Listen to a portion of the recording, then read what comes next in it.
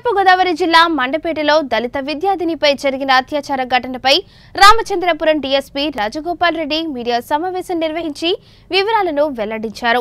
బాధిత విద్యార్థిని వాంగ్మూలం ప్రకారం ఈ నెల 3వ తేదీన మండపేటలో డిగ్రీ చదువుతున్న ఓ యువతి కళాశాల నుండి తన తోటి విద్యార్థులతో కలిసి ఇంటికి వెళ్తున్న సమయంలో ఇద్దరు వ్యక్తులు పోలీసులమని చెప్పి వారిని ఆపి నిర్మానుష్య ప్రదేశానికి తీసుకెళ్లి మరో ఇద్దరితో కలిసి సామూహిక అత్యాచారానికి పాల్పడినట్లు డీఎస్పీ తెలిపారు.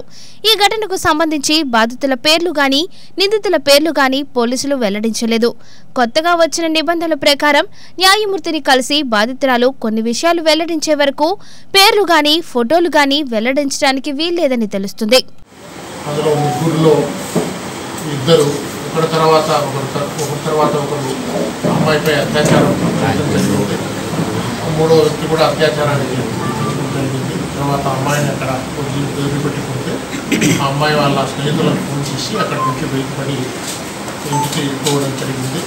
అయితే మొదట్లో వాళ్ళు చంపుతామని బెదిరించడం వల్ల ఆ అమ్మాయి వాళ్ళ తల్లి పెరాలిసిస్ పేషెంట్, అమ్మాయి వాళ్ళ అమ్మకు ఏమైనా అవుతుందని మొదటి రోజు ఆ అమ్మాయి దాన్ని గోప్యంగా ఉంచడం జరిగింది. మరీ మరుసటి రోజు ధైర్యం తెచ్చుకొని వాళ్ళ అన్నకు చెప్తే మొన్న బుధవారం మాకు వచ్చి సాయంత్రం 5 గంటలకు ఈ విధంగా అత్యాచారం జరిగినట్లు మాకు ఫిర్యాదు చేశారు. ఫిర్యాదు అందున వెంటనే మేము Nirbhaya act with SC ST అమ్మాయి దళిత విద్యార్థి నిర్భయ యాక్ట్ గ్యాంగ్ రేప్ కింద సెక్షన్లు వేసి దర్యాప్తు ప్రారంభించడం జరిగింది. దర్యాప్తులో భాగంగా నిన్న అందులో పాల్గొన్న 4 నిందితులను నిన్న రాత్రి అరెస్టు చేసుకుని స్టేషన్కు తీసుకురావటం జరిగింది. మేము అరెస్టు కూడా రెవెన్యూ అధికారుల సమక్షంలో చేయటం జరిగింది. వాళ్ళ ఒప్పుదల స్టేట్మెంట్లు కూడా నమోదు చేయడం జరిగింది.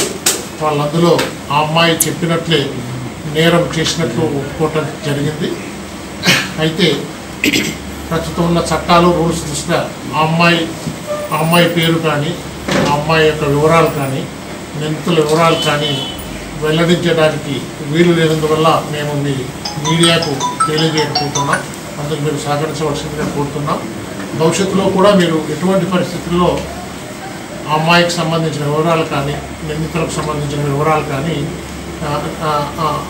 బయటకు తెలియజేయకూడదని కూడా మేము మీకు ప్రార్థిస్తున్నాం.